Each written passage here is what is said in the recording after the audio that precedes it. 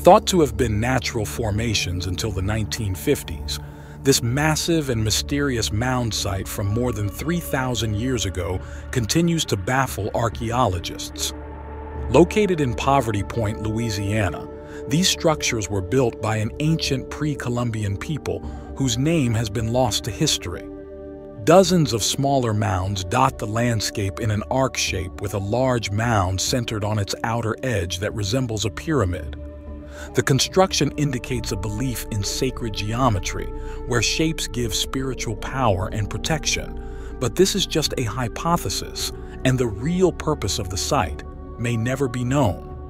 Why do you think they built the Poverty Point mound site?